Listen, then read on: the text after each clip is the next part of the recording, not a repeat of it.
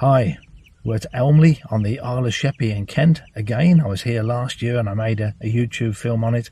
I'm back. It's the middle of March and it's a wonderful time to be on this reserve. You can photograph out the car window and some really good opportunities. Opposite to me at the moment I have a snipe, a common snipe, and I've been sitting with it for about 45 minutes. And it's got its back to me most of the time and it's not really showing that well. If it walks to the right, I get a better picture. If it goes to the left, well, I'll probably lose it completely. And it's a common dilemma, this, for wildlife photographers. Do I stay or do I go? Is there something better to photograph up there? You never know. If I have an overall policy on this, he who stays the longest gets the picture. At the same time, you've got to consider how many pictures have I already got of snipe and how much video footage have I already got. How badly do I want it? The snipe did eventually oblige and move off to the right just slightly to avoid most of the grasses. Notice the catchlight in the eye, how important it is when you're taking stills pictures that you have that highlight, and you had to wait until the bird moved its head slightly. Doesn't matter quite so much with video. This is the sort of environment you're photographing in out of the car window, water on both sides of the road. All of the stills pictures are taken with the OM1 camera with the 150 to 400mm lens. The dirt track is almost 2 miles long as you drive across this marshland, and one of only a few places in the UK where this sort of photography out of the car window is possible. Lots of wading species. The oystercatcher. Now when I'm shooting video, I'm normally shooting at 60 frames per second so that I can slow it down just a touch. Sometimes only 20-30% do I slow it down, otherwise birds just look too jerky. And sometimes I slow it down even more when I really want to see the behaviour. It fascinates me to watch birds in slow motion. This is only slightly slow, but it does allow you to see what the bird is doing and the amount of effort they have to put into trying to extract a grub or worm. And it seems that grub was pretty tiny for a lot of effort. There were 2 birds here and I was hoping they would start to pipe or call, and at this time of year they'll be doing that a lot.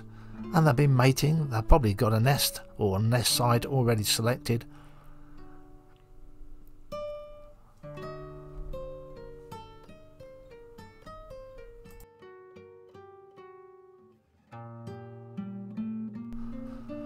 As ever these days I have the dilemma, do I carry on shooting video or shall I take a few stills pictures? Well, I swapped to stills, I took a few, and then the one bird flew off and the other started to pipe. It would look much better on video when it's calling like this. Redshanks also very common as you go across the marsh. The sentinel of the marsh they call them, because they're very noisy birds, and if a crow or a buzzard flies overhead, that's the bird that's going to be calling at them. Notice this bird here is pecking at these black spots on the water. Now at the time I'm filming this I'm concentrating on keeping the bird sharp and in the frame, and I wasn't really paying attention to what he was pecking at. But those black dots on the water seem to be disappearing. So I've slowed the footage down and I'm zooming in. See if we can make out what it is it's eating.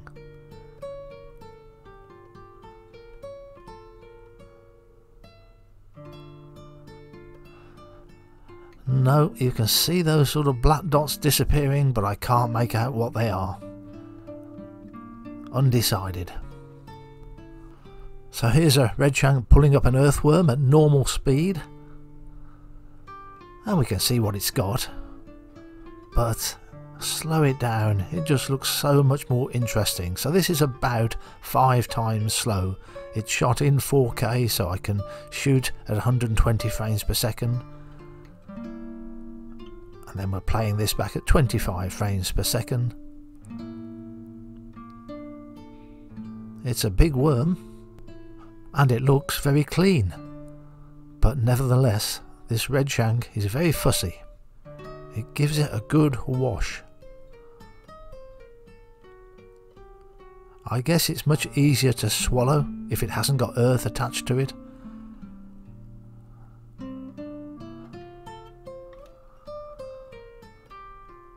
went down easily.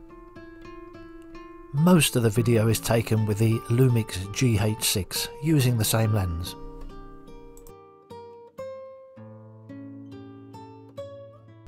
I tend to like birds with reflections in the water, but not all photographers do. Never quite understood it.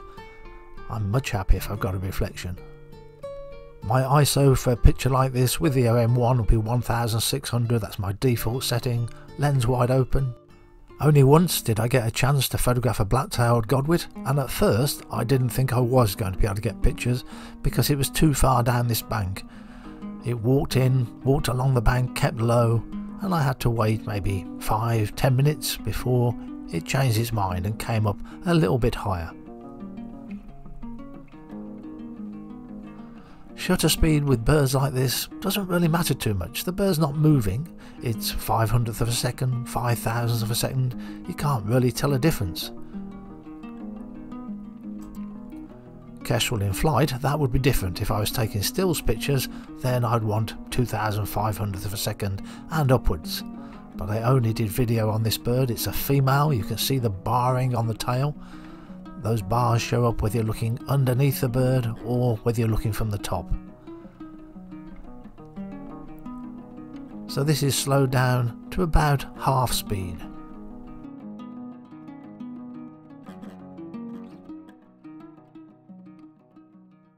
Although this visit to Elmley was on a Saturday and it was a nice sunny day, it wasn't too crowded. There were plenty of people there and quite a few photographers, but the track is long enough that there's space enough for everybody. I've been putting quite a bit of time into photographing the lapwings doing their aerial display. I don't think I've done a very good job. They're very fast flying. When you're shooting out of the car window, you're sort of restricted because of the window frame, and also your body's facing the wrong way. Your legs are forward, but you have to twist sideways to look out the window, and I've always found it very difficult to follow a fast flying bird like that. I want to be out the car sitting on a stool with my back pressed up against the car. The birds will take no notice of me, but you're not allowed to get out of the vehicle here. But if I could do that, I think I'd stand a chance of being able to follow them, well, a lot easier than I'm managing so far anyway. This is a male lapwing. The crest on the head is longer than the female, and the face has got more darker markings on it. This is my favourite British bird. This is a female, shorter crest, although that is easier to see when you've got the two birds side by side, but the face is also just not quite as dark. I've got so many pictures of lapwings, I wasn't that excited about photographing them until this one started to bathe. That becomes more interesting. Now, something that doesn't affect you when you're taking stills pictures, but it does with video, switch off your mobile phone.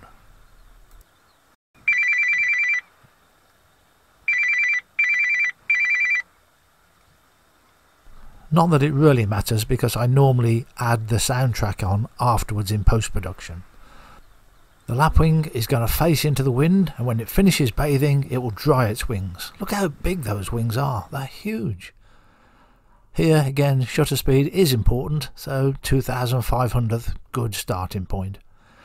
Now I'll show you some of the pictures I took of the aerial display, which I found very difficult to do. The OM1 was amazing in its ability to keep the bird in focus.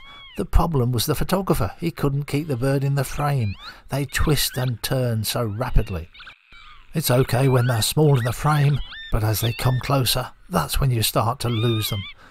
The fact there's no flicker in the viewfinder, you've got continuous viewing, that makes a big difference. That helps a lot.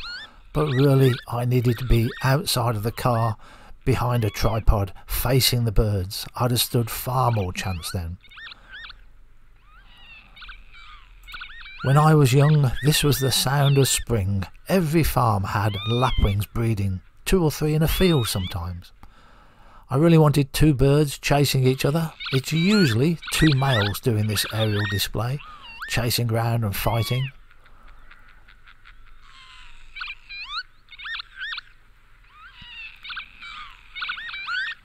I wish I'd got this sort of camera equipment years ago when this bird was common, and I'd have stood a lot of chance. I could be working close to home then. This is the only shot that's been cropped. The others are all full frame. And thanks for watching.